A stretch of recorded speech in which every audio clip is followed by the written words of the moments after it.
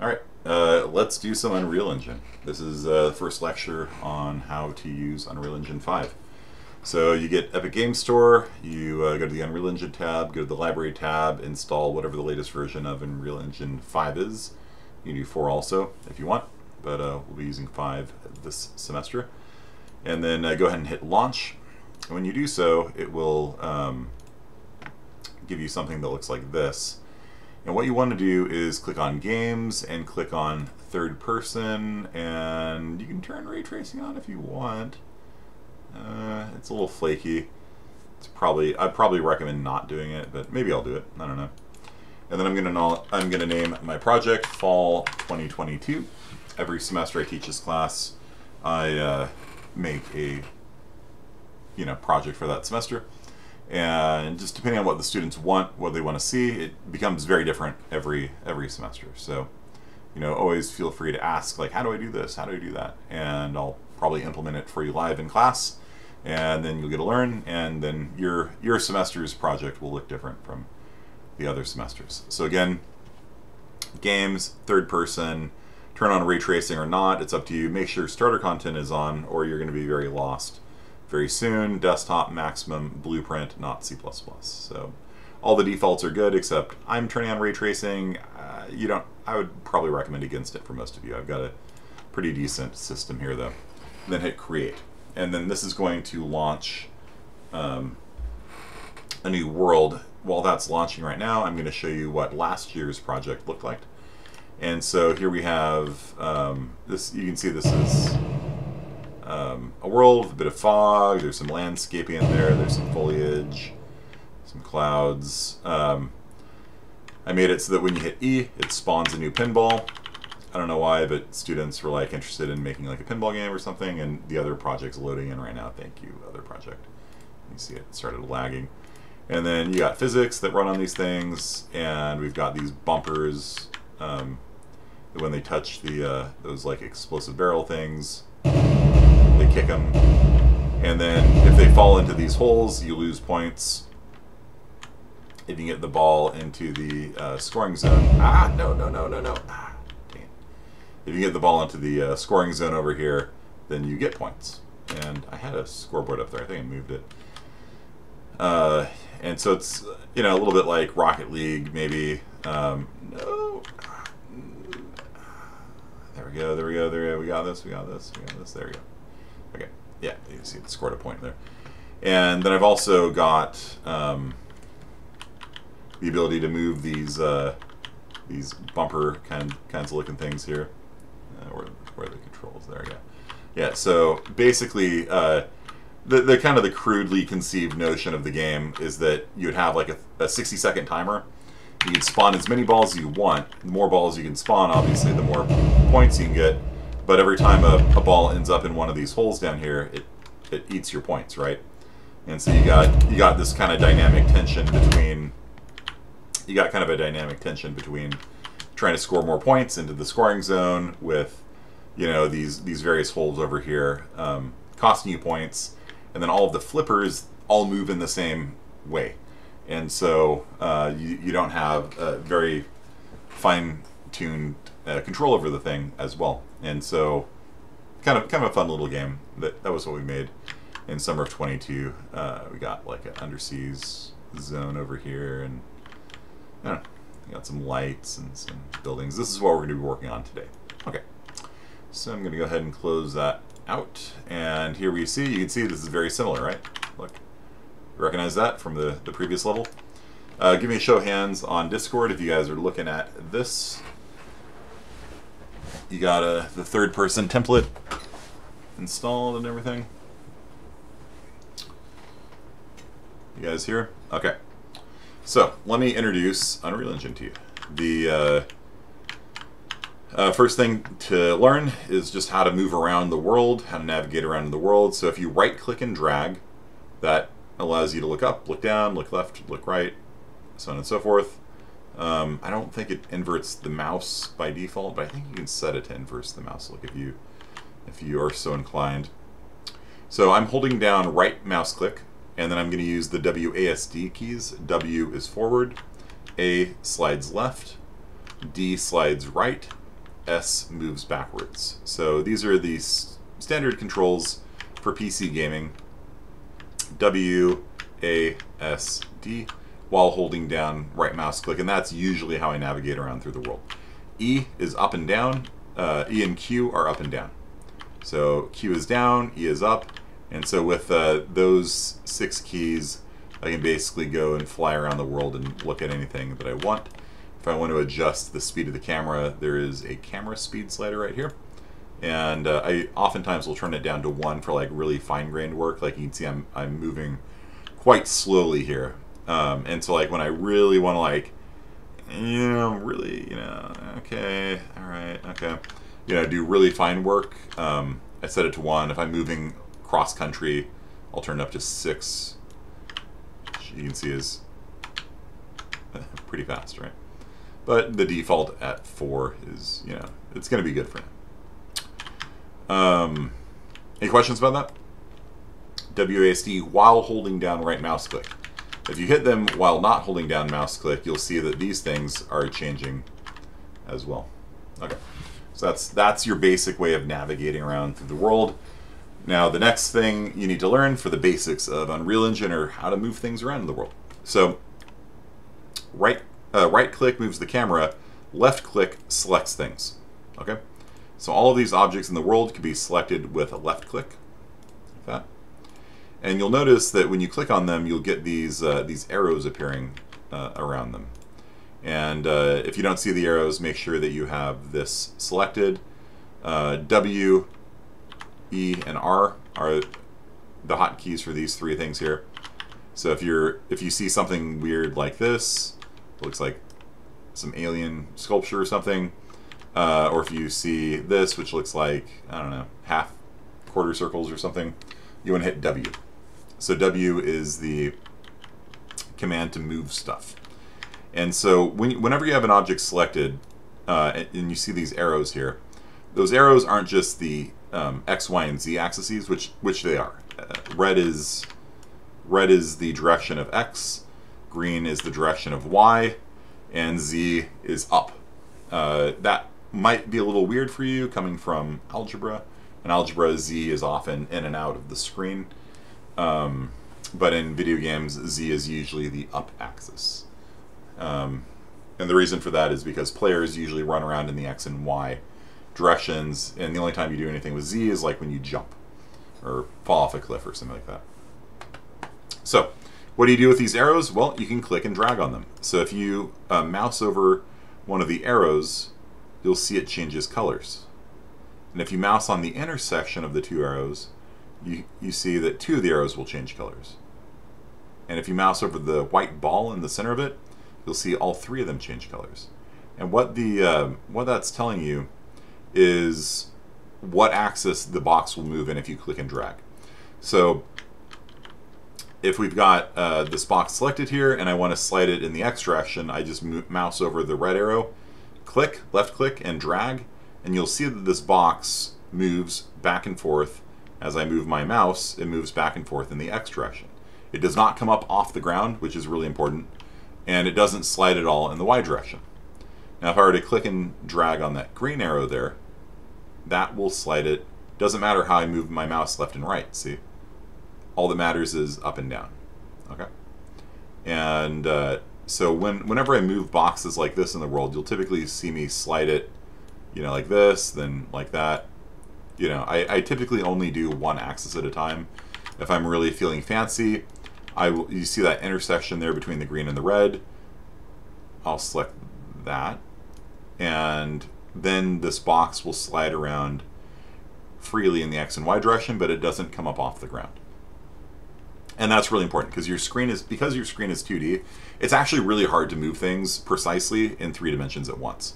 So if I were to click and drag on that white ball, you'll see that as I move it around, sometimes it's coming up off the ground, sometimes it's dipping below the ground. As I move left and right, it's just sometimes pulling up out of the screen, sometimes going down. It's actually kind of garbage. It's you almost never want to grab onto the white ball to move things. Like, you just don't. Control Z, by the way, is undo. Like if I wanted to put this box on top of the cylinder here, what I would do is I'd move it in the X direction, I'd move it up in the Z direction, I'd move it in the Y direction, and you know what I mean? Whereas if I were to try and do this using the white ball, it like I can't get it up on top. It's just super frustrating and annoying. So just in general, just don't ever use that white ball to move things. Just one axis at a time. Okay, slide in the X direction, slide in the Y direction. Like I said, if you really want to be fancy, you can do the X and Y at the same time. Now, you might notice the box is kind of floating above the cylinder. There's a great shortcut that everyone should know, and that is to hit the End key, E and D. And if you do that, the thing just drops down to the ground. If you don't have an End key, you can just kind of manually do it. Takes a little longer though. But End drops it down. Very useful stuff. You can probably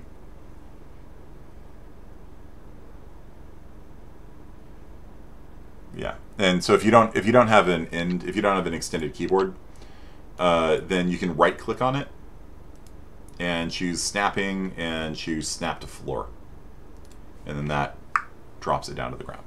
So there's that option for those of you that don't have good keyboards. Any questions about this? Go ahead and try right now. Just click on the different boxes and you'll see, and make sure the select and translate. Translate means move. So when you translate an object, you're not doing like Spanish to French or something like that. Translation means moving an object in the X, Y, and Z directions. Okay. Just go ahead and try putting the box on top of another box or something like that. And let me know if you have any questions.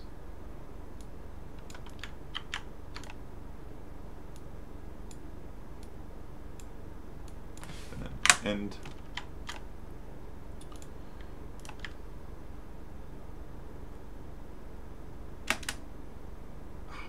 Missed the jump.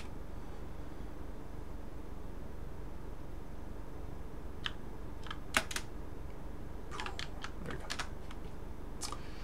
If you want to play your game, you can click the little green play button right here, and then it'll drop you into your game. You can like run around and play it. See what your game's gonna be like when you publish it.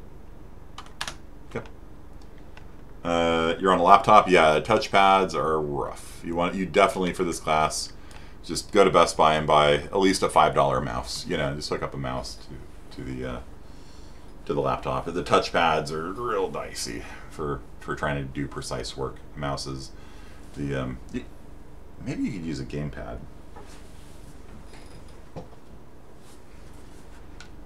I'm using Xbox controller.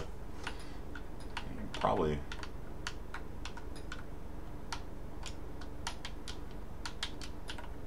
I don't know.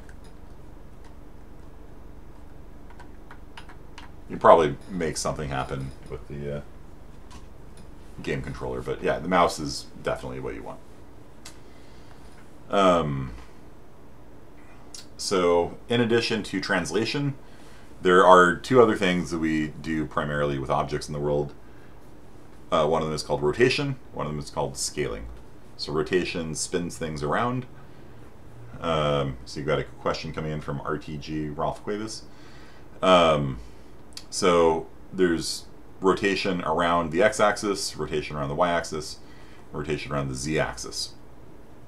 And if you've ever played like a flight simulator or something like that, you know their names. It's called roll, pitch, and yaw. Roll is like, do a barrel roll. You like tilt the airplane to the left, tilt the airplane to the right. Pitch means you tilt the airplane forward or lift the nose of the plane back. And then yaw is spinning around in your chair like this. So this is yaw. Yep. Which you usually do using footpads on a plane. So, no question from Ralph? Okay. So how do we rotate an object? Well, you can click on the little rotate button here, but there's hotkeys for these three things, and I use them constantly because it's kind of a pain to click on these little icons here, every time. So W is translate, E is rotate, and R is scale. And so when I'm working on Unreal Engine, I will right mouse click, WASD around, hit E, rotate something, hit R, scale it, W, move it up, and drop it down.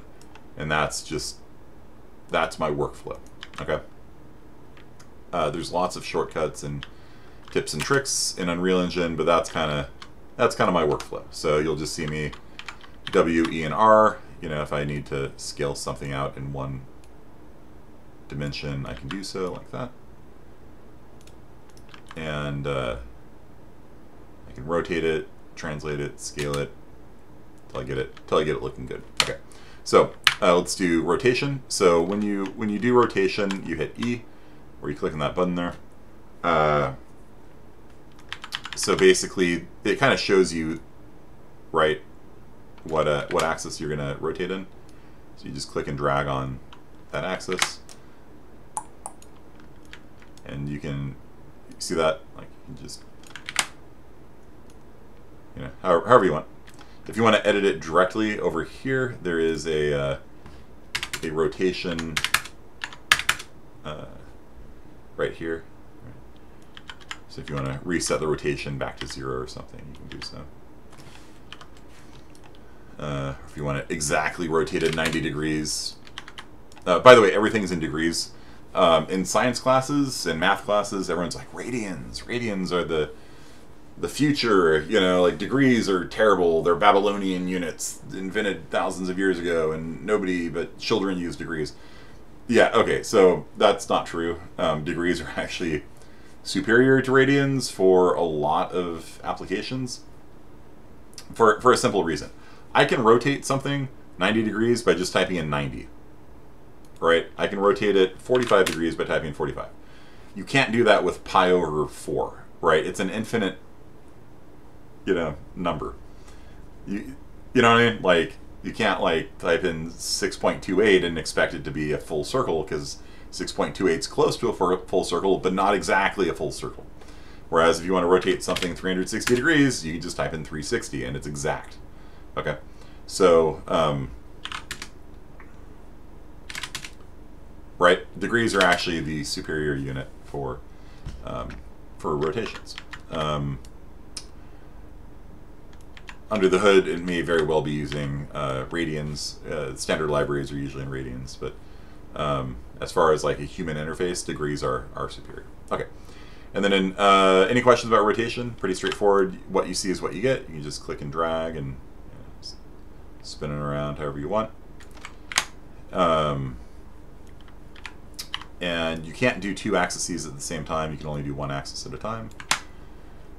And I don't know, that's about it for rotation. And then there's scaling. So scaling is R, W-E-R. And for scaling,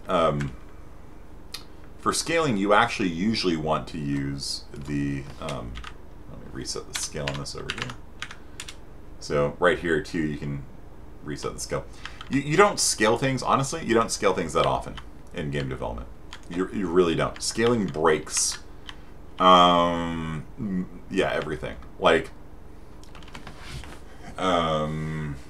imagine you're walking, right? Like, you got a character that's walking in the world. You scale them up to 20 times the size. Well, if their walking speed is the same as before and they're just bigger, their steps are going to be like 20 meters long, but they're still going to be moving as if their steps were 1 meter long, right? And so their feet are going to be sliding on the ground like this, and all the textures get stretched out. Lord help you if you don't do a uniform scaling. Like you do something like, I'll show you how to do this in a second, but you know, let's see where my prop's at. There you go. So let's say you put out a chair or something, and you don't scale it uniformly. Like, it just starts looking like super garbage. You know, like, it just doesn't look good. Like, it just doesn't. You know, scaling's one of those things where, like, you know, sometimes you'll sometimes scale things, I guess, but you know, like, look, I have a chair, like, it's a pool chair or something. I don't know. Like, you know, sometimes you'll do it. It's pretty uncommon, honestly. And when you do scale things, typically you want to scale them uniformly, which means you instead of making a weird stretched, I mean, it's kind of funny, but like instead of making a weird stretched thing like this by scaling it in one direction, all hail the Omega chair. Instead of stretching it in one direction, you almost always will scale it uniformly, and that involves the white ball in the middle there. Oops. The white square in the middle there. Okay. And when you do that, it scales in the X, Y, and Z direction the same amount every time. Okay? So it doesn't, you don't get those weird distortion effects. Yeah. It just doesn't look good. Right. So if you do need to scale, you typically will scale by moving your mouse over the white box on the inside and then just scaling it uniformly. And you'll see over here in the middle right, it's scaled 2 times in the X, Y, and Z. The only time you're going to do something non-uniform, which means, you know, you do something like this, where it's like you scaled it a lot more in the X direction than in the Y and the Z, is actually with blocks. So like a lot of times when you're making video games, you'll block out a level, and you don't care if it's stretched. It's a cube. Who cares? You know, and it's going to be replaced probably with terrain or trees or something. And so like actually for your homework assignment today, that's what you're going to do. You're going to just take some blocks, and I'll show you how to put them into the world in a second. And you're just going to scale them and move them and translate them and rotate them to make some walls, make a little house, and you know, it might be a little too thick, so I'll just, yeah, it's fine, I guess. And you know, so you just, so yeah, I mean, when you're blocking something out, yeah, scale it. Who cares? You know, it's a placeholder. You know, so who cares? But in real game, like you do sometimes, I guess, but it's just not very common to scale things. You do translation all the time. You do rotation all the time when building stuff. Scaling, and just every once in a while. You guys with me? And there is physics enabled on these blue boxes here. And so if you click on the green triangle, you'll notice that if you like put it in the air, hit play, it'll fall down and do physics. It's kind of fun. And so you can kind of mess around with that.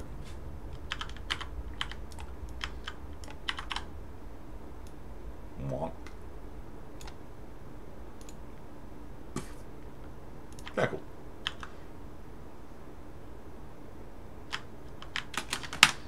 Lols. Okay, so you guys understand translation, rotation, scaling. This is your bread and butter. Like this is, if you don't understand it now, like this semester is going to be rough because like you know, just when you're going around and making a video game, you're like, let's get rid of that wall. Oh, you can delete things, by the way, by hitting delete. I'm going to delete that wall, and then I'm going to put in a cube, and I'm going to scale it out, you know, and there, and then here, and then I don't know. Like this, you know, that kind of stuff is just it'll become second nature for you by the end of this semester. Okay, or actually by, you know, today, hopefully. All right, you guys understand? Click on things, hit delete if you want to get rid of something. But yeah, translate, rotate, scale, very important stuff. It's the essentials. And there's really 2 more essentials to go over, and then I will kind of turn you loose. Your homework assignment for today is to build like a little house, like a cute little house. Okay.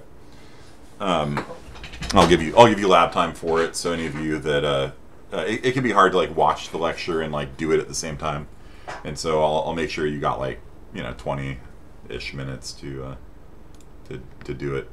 A little blurry now.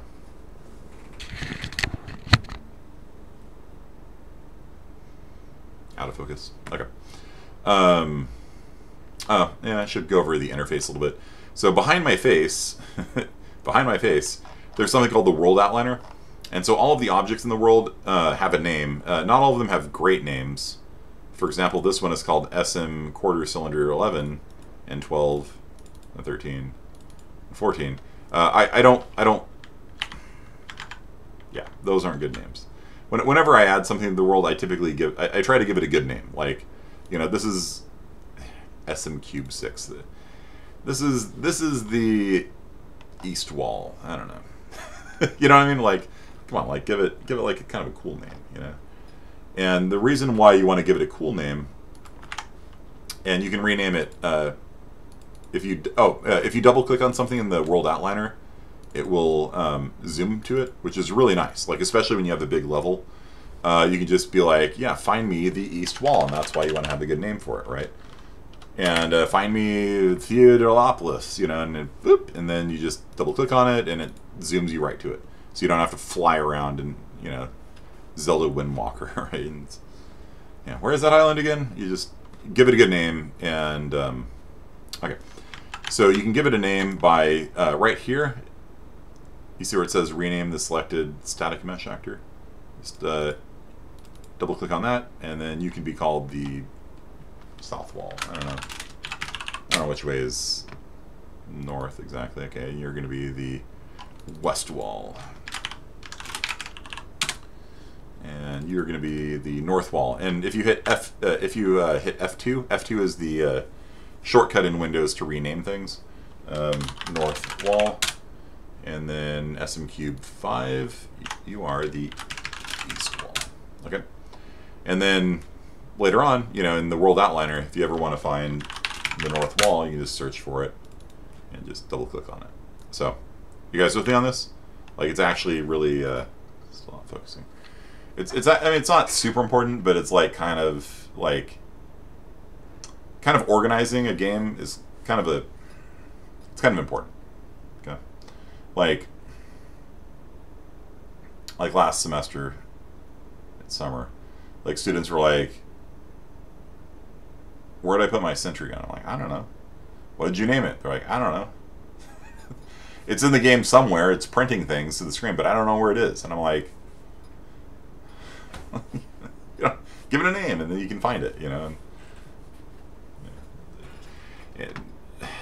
Yeah. So World Outliner is nice for kind of seeing all the stuff in your world. Over here is the Details tab. Anytime you have an object selected, the Details tab will pop up, and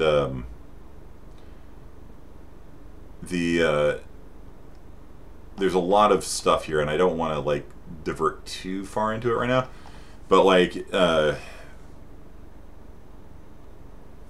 things like, all right, how much mass does that block have, right? I made that thing bigger, so maybe I should overwrite its mass and make it like 500 kilograms now, right? And so now maybe I have a lot harder time pushing it, right? Before I was just like kind of kicking it around like it was the previous size. Now it's like it's 500 kilograms, right? It's a lot harder to push. So all that kind of stuff is set over here. Collision settings are super important. We'll get more into that when we start doing collision. Collision settings are found here within the Details tab. And then doing things like changing the material, which changes the color of it. It can be done from here, and we'll go more into that in a little bit. And then you can directly edit the location, rotation, and scale. So like if you've got some far off land and you know its coordinates, you can just be like, I'm going to set you to 1200, and then it just appears there. So you don't have to drag, you know, if you've got a house, you don't have to drag it across eastern United States. You know, you just punch in the coordinates, you know, and fly over there. And then you can double click and follow it. Okay, so on the bottom of the screen, a lot of you guys probably don't see this. If you, I think it's space, it will hide or show the content browser. I actually don't like the default layout for you. Control space, thank you. I actually don't really like the Unreal Engine 5 default kind of thing. So what I recommend all of you guys do is go to the window menu, go to load layout, and choose the UE4 classic layout. And that's and if you screw up your window too, like, you know, that's it. Like if you accidentally close the Details tab, you don't know how to get it back, or you close the outliner by accident, you're like, where are you? You know, all those things can be found, details, over here, and window, world outliner there. And so you can kind of bring them back, but like sometimes like you just screw it up so badly, you just go to load layout, UE4 classic layout, and you're good to go. I've got my own layouts that I kind of prefer, but just the UE4 classic I think is easier for new students than the UE5 default. Okay, so do you guys all see the content browser now? Down here? Either hitting Control Space or resetting the layout one way or the other. Okay. So this is how you put stuff in the world. It's pretty important. There's actually two different palettes, like an artist's palette. There's two different palettes that you have to put things in the world. Over here are kind of the basic things. So you can click on like shapes and like drag out a cube, and that's what you're going to be using for your homework assignment. You can just drag out shapes and just kind of move them around and scale them. And like if you've ever played with Legos, you know, you probably are going to enjoy this homework assignment. You know, you just drag out a cube and, you know, rotate it and, you know, whatever. So the palette on the left-hand side here has got lights, so you can put pretty little lights out and stuff like that. For this homework assignment, you're just going to go to shapes and use cubes. And so you're going to assemble a house with a roof using basically just cubes. You can use the other things if you want to have a portico with, you know, Corinthian columns and the purest alabaster marble on, you know, like, you can go fancy if you want. It's cool. And in fact, I encourage people that are creative to do more than just kind of the minimum. Like, I'm making a house. It's 2 walls and 2 roof tiles. Like, go crazy. You know, knock yourself out. It's cool. So over here, this is the simple stuff. And then the complicated stuff's going to be down here. So if you look down here in the content browser, you said end. Yes. Yeah, there is a way to align it on the other axes as well. So for example, if you wanted to snap east, snap margin to grid per actors. Yeah, there's ways of doing it. I don't remember the shortcut off the top of my head because I don't use it that often. But yeah, you can make objects snap against other objects in different directions, and then you'll get kind of like a Minecraft sort of feel to it. Let's see here. Control objects snap to surfaces, surface snapping.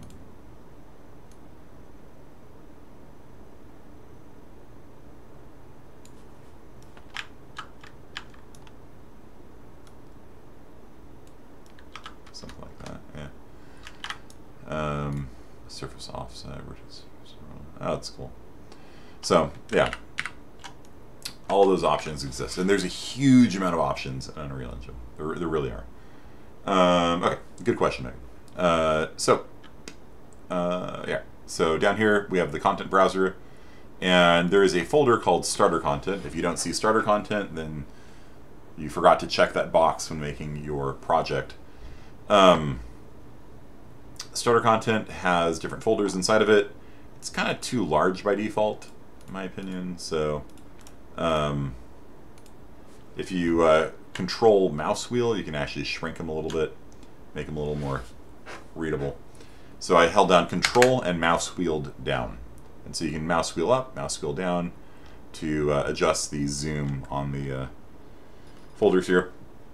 I usually control mouse wheel down one time, and then they're kind of the right size for me. And there's a lot of stuff in here. We'll get into them during the semester. For now, props. And so inside of props, you'll see there's tables and things like that.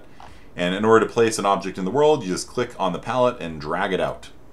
And then you got a chair that you can proceed to move around and stuff like that. So oh yeah, that's another shortcut. If you hold down Shift, I don't know if you need to know this. if you hold down Shift and click and drag, the camera will actually move with it. So you can kind of, you know, follow it around. And if you hold down Alt and drag, it duplicates it. That's very useful also.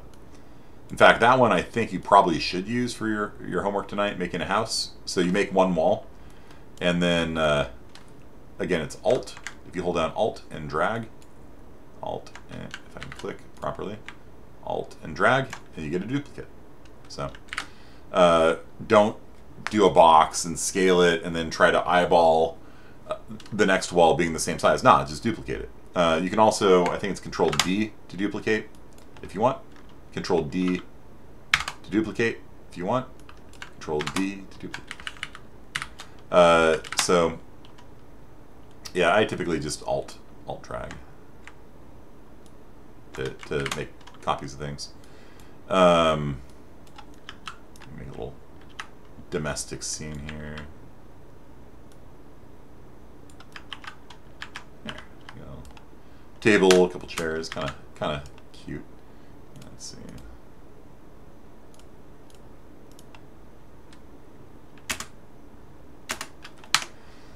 Okay. Yeah. So the way that you add objects to the world is you just click and drag them out. Okay. And on the palette on the side here, it's the same. If you want to add a cube, click, drag it out. Okay. So for your homework assignment, you're going to click and drag out a cube. You're going to move it around to some place inside of your world, and then you're going to scale it into a wall. You see how it's like below the world now, so I'm going to pull it up a little bit and to snap it down, and then Alt drag, make a second wall, and then maybe another cube here. This one we will rotate, and what's the I'm going to get the length of it here. This one is 4.5 long, so I'm going to click here and I'm just going to manually set it to 4.5. Now I have a roof that's the exact same size as the wall, right? And then see how it's exactly the right size. You don't want to eyeball those things, you know, because you can be like, yeah, am I off? Yeah. And so for things like that where you like want a precise thing, you can just come in here and edit these things directly. And then I'm going to scale it down a little bit. And scale it wider. Alt drag. And then I'm going to rotate it 90 degrees. No, 0 degrees. There we go. Do you see I just edited this directly? And then I'll just make it click together like that. And there you go. That's your homework for today, basically. All right. So make a little house, you know, maybe add some props to it, you know. Maybe add a little light, make it nice and cozy on the inside. Let's change the color here.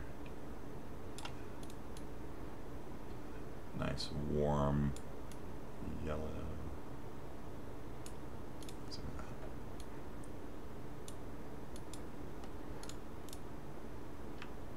And there we go, we got a house. Okay, so yeah, make a little house, add some props to it, maybe a light. There's lamps and things like that you can probably slap on it. Yeah, I don't know what's going on with that. Probably because that surface snapping turned on. There we go. Add a little lamp, you know, whatever. Yeah, make it pretty. Add some bushes, you know. You guys understand? And then when you're done, you're like, all right, that looks cool. Windows key Shift S, screenshot, and you're gonna attach it to the assignment on Canvas, and you're gonna post it on Discord. And so that way everybody can kind of see what everybody else in the class is working on, which is kind of fun. And especially when somebody kind of goes above and beyond and they like add a waterfall and trees and like all this cool stuff. to their house project, which is kind of basic and minimal, give them a, clap emoji, whatever, emoji, whatever, reaction GIF. How do you change the color of the blocks? Okay, so that's the last thing I wanted to show you today. Then I'm gonna give you the last 20 minutes to just work on it. A waterfall, yeah. But I mean, you'll learn how to do it this semester probably. Give me a couple hours to make Mansion. But do you guys see how this is kind of fun? Like, if you've ever played like Minecraft, like creative mode, Roblox people, like, they build things like that, right? It's fun. Like you just get to like make stuff, and it's not like you have to sit there and play Minecraft where you have to like hammer the blocks and collect ore. And like it's like creative mode. You just gotta build stuff for fun. Video games is a very creative endeavor, and it's a lot of fun. Hard work. I'm not gonna lie to you, it's hard work. Like if you're gonna build an entire city, like it takes a while, but it's fun. It's a lot of fun. So, how do you change the color of something? So over here, you can see that there is a materials folder. So in your starter content folder, there is a folder called materials, and you can see inside of here all the starter materials. There's not a lot. Honestly, I kind of wish they would give a slightly better selection of materials, because there's so few to like really play with. But if you want to make your house out of oak, you see how there's this little oak here? Just click and drag the oak onto the object, and it turns into oak. If I click and drag the walnut, it turns into walnut. If I click and drag the walnut floor, compiling shaders probably. Yeah, there we go. So anytime you see that checkerboard pattern, it means it's thinking about it. And so there we got a, like floorboards basically, right? And here we got walnut floor. It's gonna compile the shader in a second. That means it's loading. There you go. And so there's 4 different types of wood, right? You got oak, walnut. I think you do pine. Here, let's do pine. Wall. Might take a little bit of time to compile, and there you go. You got. It looks pretty good, right? Like it's like, quite quickly you can make your world actually look good rather than just like Legos. Like, this blue thing here, it just looks like a giant Lego, right? So if we want, we can did it crash? It crashed. Yes. Save often. This excellent way of ending the lecture for today. Unreal Engine 5 is far more flaky than Unreal Engine 4. I don't know why, but it crashes, and especially if you don't have your latest video drivers updated. But even with everything updated on my machine, and a pretty powerful machine, I've got a 3090 graphics card and a pretty decent CPU and plenty of RAM and stuff like that, Unreal Engine will crash on you. So save a lot, and that'll be the last thing that I'll show you, and then have at it. Okay, but do you guys understand how to put materials on it? You just go to the materials tab, drag it onto the object, and it's now oak or pine or walnut or whatever. And like I said, very quickly you can go from do not save cleanly.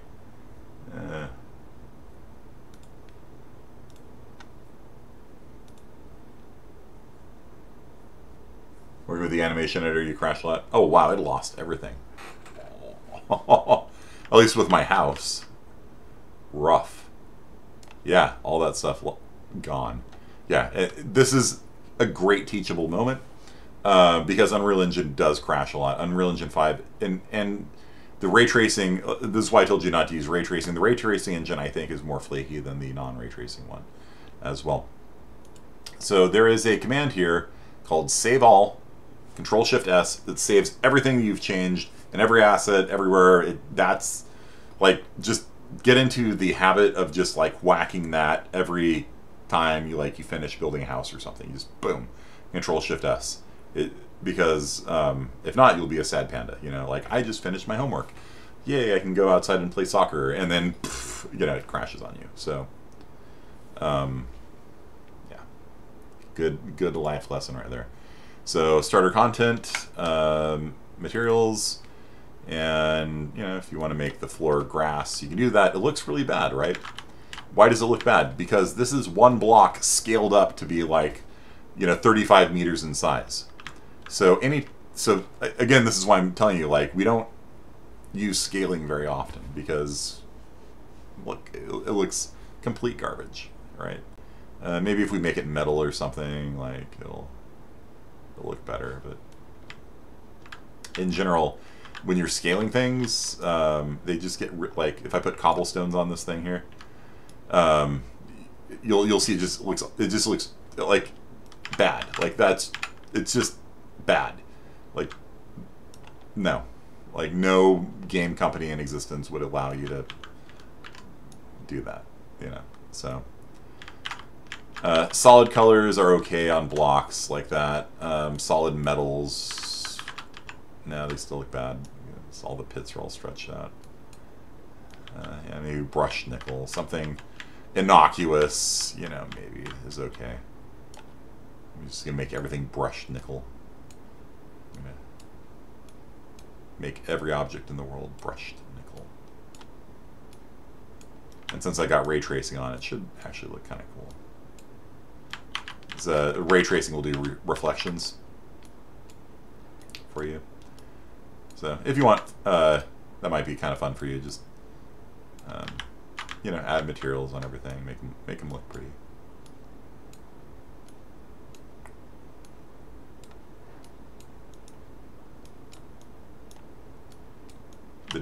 These default materials, kind of not very professional looking, right? And Control-Shift-S, save all, and then when I hit play, yeah, everything's all shiny now.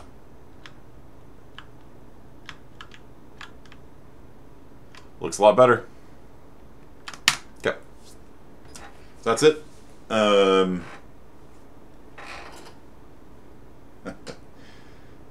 Yeah. So that, like I said, that's why we don't use scaling, because it stretches the textures, and once you know how to mess with materials, you can adjust the tiling on a material and kind of correct for it. It's still kind of a pain though. So, yeah, in general, you just don't usually scale things. Okay, any questions? Do you guys think you can all successfully build a house using cubes?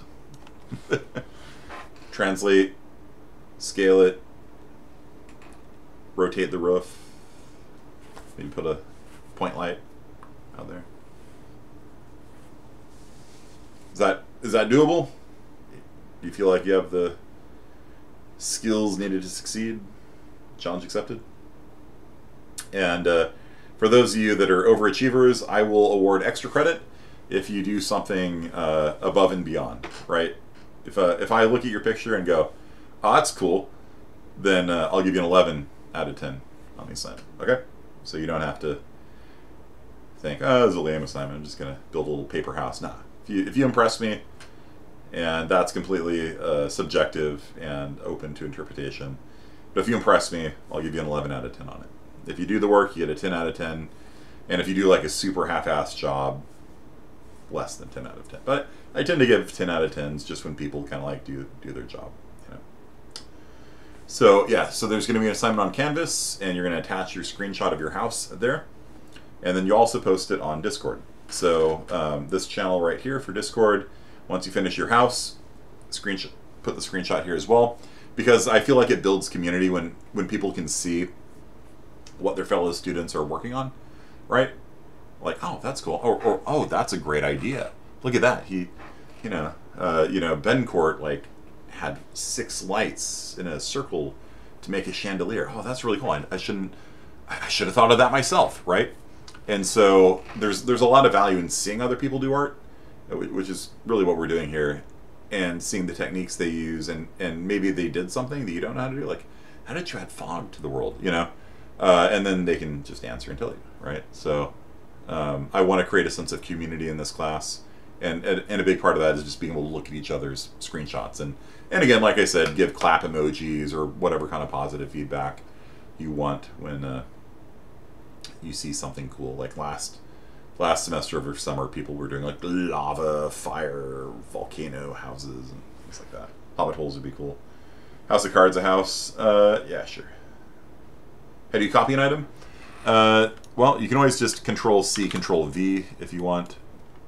Control D is the Control D is for duplicate.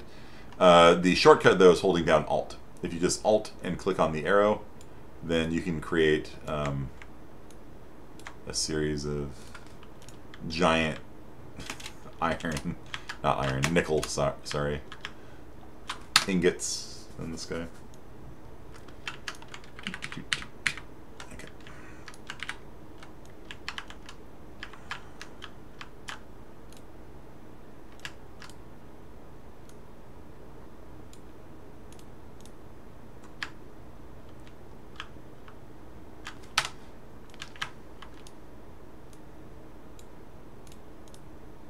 There we go. That's kind of awesome. And maybe it'll pull a little further. Yeah, that's going to always go further. Alright, Control Shift S, and I am done for the day. So you got the remaining time to work on it. Do you need to make an Epic Games account first? I don't think you need to. I probably would, though. So, if you're going to buy any of the assets, like on the marketplace, you're going to need a store so that it associates the assets with your account. So yeah, short answer, I would say yes. Yeah, I would definitely get an Epic Store account, and then I would buy the free stuff, because the free stuff is not free. Like, it's actually not one of those things where like oh, it's free. They actually do charge money. Like, and sometimes students like don't buy the free stuff, and then the next semester or the next month I'm like, hey, let's go use those castle assets, and they're like, oh, we forgot to buy them, and then I'm like, oh, I can't do it now because, you know, it's $40 now, right? So what you're telling me is you're not cracked at Fortnite. That's fine. Okay. Yeah, Hobbit holes work. Yep, I'm leaving it vague, and, you know, just build a house. Okay, build this house if you want. All right. So unless there's any further questions, I'm going to turn off the stream now, the recording now, and I will hang out for the next 10 minutes or so, 20 minutes, and answer any questions you guys have. And I'm going to go right now put up the assignment on Canvas, and I'll see you guys on Thursday at 1 o'clock. Peace out.